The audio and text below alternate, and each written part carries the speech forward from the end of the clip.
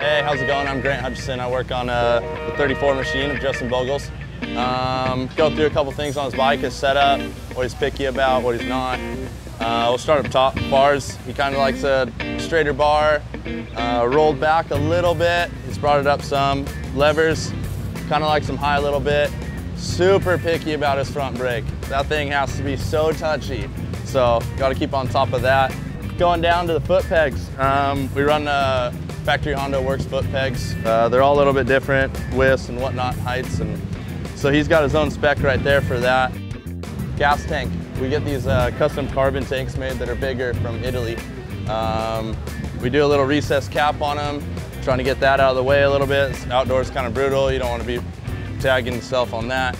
Gas cap's a little tricky to get off. They give you a little carbon special tool, or you have to get crafty and make your own.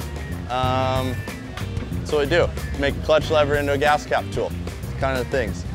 Tires are all Dunlop tires. He likes the same tire pretty much everywhere, hard pack rear, and then more aggressive front. Front fender, we got cycroplastics on this thing. You know, these things outdoors, they get really hot. Cycro helps us out, and they make this nice front fender that has nice ventilation to get back to the radiators. They also make a scoop shroud that we run, and then going into our custom radiators, we do a pressurized system, bumps up the pressure, a little bit more volume, higher blow off, keeps the boiling point down. So outdoors is hot, try to keep the bike as cool as possible. Run the seat cover, he likes a gripper seat.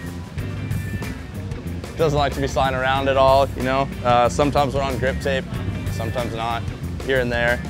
Run Yoshimura pipes, a little bit different than the rack systems. They work with us really well.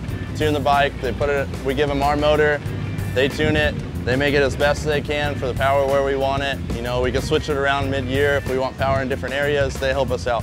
We run a twin air filter. Outdoors, we'll even put the twin air shower cap on, keep the sand out, you know, a little bit more, especially in mud races or wet conditions. Going down here to the brake system, we got our little safety deal right here, call it a brake snake. Get a little tab to your engine bolt. If you're deep in a rut, it's not gonna pull out. If you're banging with someone else, the thing's not gonna rip out and sticking out where you're hitting it and riding on it the whole time. Try to keep that in check as much as possible. And same with this little bit, we weld onto the back of the frame so it can't bend up and stays in place. So that's kind of key, it gets bashed a lot. Same thing with the shifter. We run a steel shifter. A lot of people say, why you run steel, it's heavier.